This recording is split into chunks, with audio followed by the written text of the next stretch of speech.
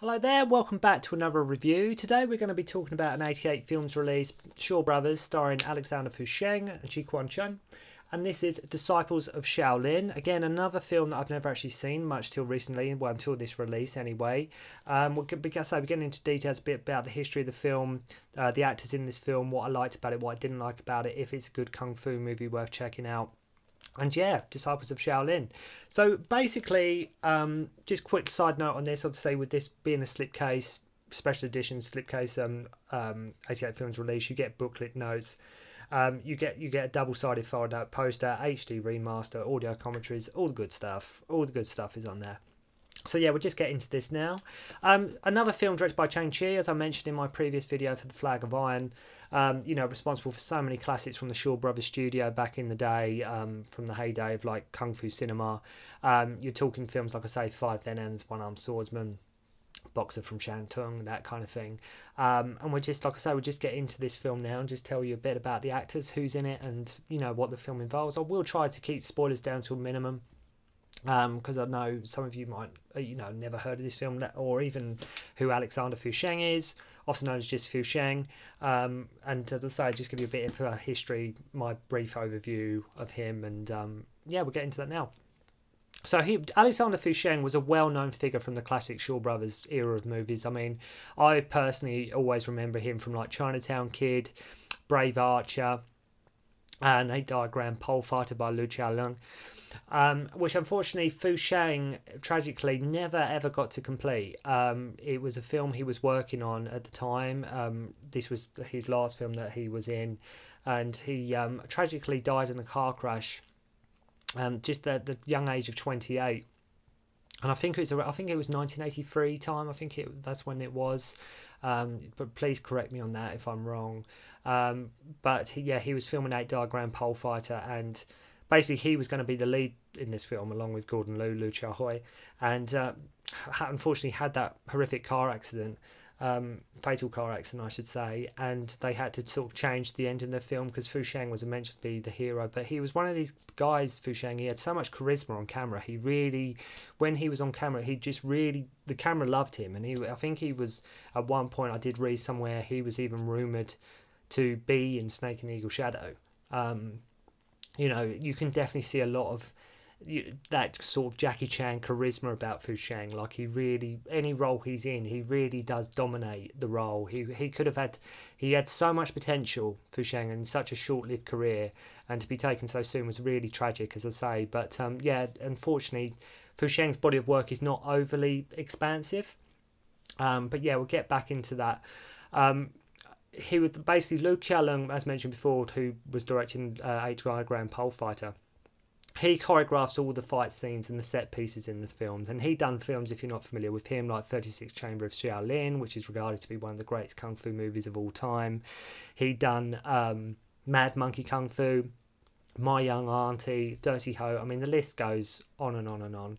I mean, Sheng, again, if you're assuming, like I say, you've maybe never seen many Sheng films, or your knowledge on him isn't that great, he really shines in this film as this arrogant young hero, and in which I consider probably one of his best roles, definitely one of his better roles, because he's really, you can tell he is really applying himself to this. You can tell he is really making the most of this role. And say Kuan-Chun also shares top billing, but he doesn't actually get much screen time. It's mainly left to Sheng, who sort of carries this movie all the way through, and rightly so, because as I say, it is what I would consider one of his best performances if you compare it to some of his other work, which is all exceptional. But if you look at this film in particular, it really does allow him to get his acting, get some acting across on, within the story.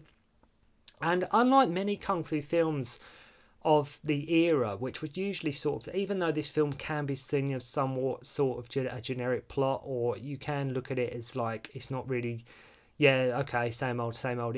But if you look at it from the flip side, without getting too in depth with the plot and what is involved, it actually has a point, this film. I mean, that can be related even to this day, of workers being exploited, or an unfeeling boss who doesn't care about his employees, and basically the owner of this factory, the hero, like Sheng, he cares more about fighting insects.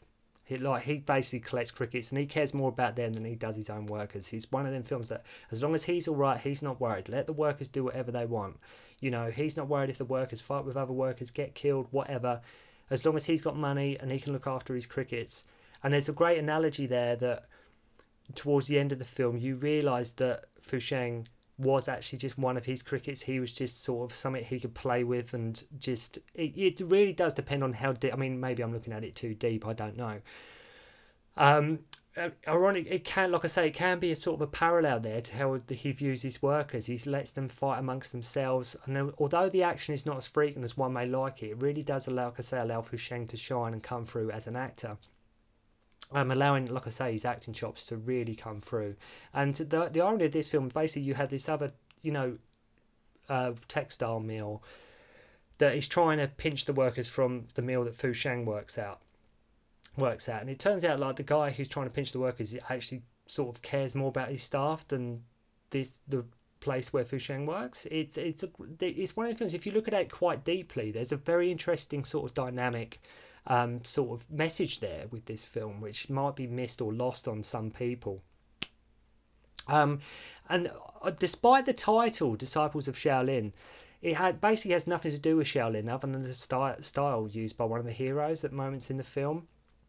It has that classic kung fu backdrop, though, as I say, to this film, the textile mill for a story of greed, business rivalry, corruption, you know, the usual kind of plot devices that appear in many kung fu films.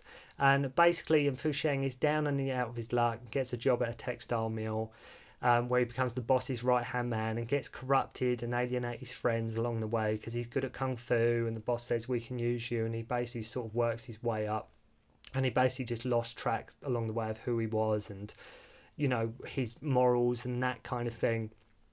And Fong Hak-on, I will mention regarding sort of other people in this film, who many will know as a villain from sort of films like Warriors 2, Police Story, Magnificent Butcher. He's in the film as one of the villains, and whilst, like I say, the final film doesn't come maybe as frequent or as often as one would like it, it's one of them films where, like I say, if you look at the bigger scope of the narrative, that it truly shines through this film. It's one of the films that you will probably enjoy it a lot more on second viewing. Like the second time you watch it, once you know sort of the whole layout of how the film is and the way it works, you'll sort of, I think you'll enjoy it a lot more the second time through. And it's what, like I say, the message that's come through this film, although like I say, it's a kung fu movie, it's a very important one. It really is about staff being exploited and you know, terrible work conditions and managers and bosses not caring about your welfare and things like that. As I say, it's one of the films that universally can still be applied even now and resonate even to this day. The ending to this film may, again, spoilers, so if you don't want many spoilers, then please stop watching the video right now. I mean, I'd like you to keep watching, but if you do stop watching, that's fine. And the ending, I found this film incredibly tragic, really tragic. It's, you know, you can imagine in the day, Fu Sheng, obviously very good looking, charming guy. And it was bizarre as well, the ending to this film. I mean, bear in mind how big Fu Sheng was, or the up and coming he was.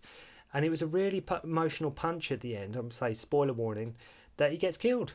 And it really did surprise me, as I was not expecting it at all. I really was not expecting it at all. I mean, like I said, where he got corrupted and his moral compass was sort of flipped and things like that, I thought he would sort of, you expecting him to maybe see the error of his ways and turn it around. But no, he gets murdered and basically sort of pays the price for selling his soul and the ultimate greed, like all the greed he had. And basically Kuan-Chun has to sort of avenge him and get justice in like the last 5-10 minutes of the film.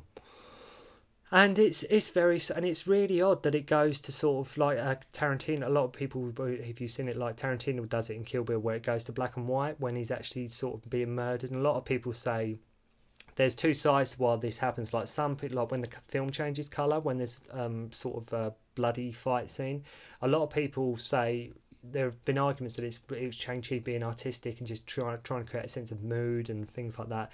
The other side of it as well, like sometimes when films were set the colour was changed and the tone of the film was changed. It allowed them to sort of get past distributors in certain countries, and it allowed them to be shown in certain theatres, because like actually the blood sort of wasn't actually being shown as the colour it was, type of thing. So that was Tarantino's sort of homage to that in Kill Bill Volume 1, when it goes black and white, The House of Blues.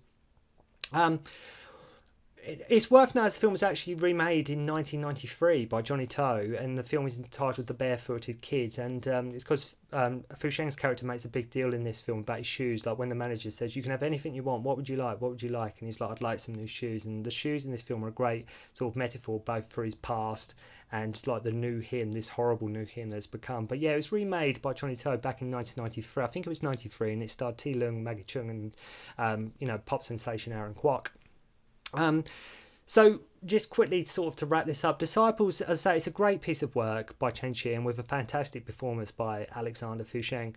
And although, like I say, the action is not all that frequent, it is a nice to watch film that has a moral message about greed and corruption, as I say, with a kung fu backdrop and fantastic fight scenes directed by Liu Kao-lung, that even though may not be his best, is still, he often worked with Chang a few times before he went on to be a director himself, and I think this was sort of one of the last films they made together before Liu Kao-lung went on to be sort of director in his own right. So this film was made in 1975. Yeah, but just say, go and check it out. I say go and check it out for something different, something that's a bit more sort of, what would I call, different from the norm to your average kung fu movies, and just enjoy Alexander Fu Sheng in one of his best roles. Check it out.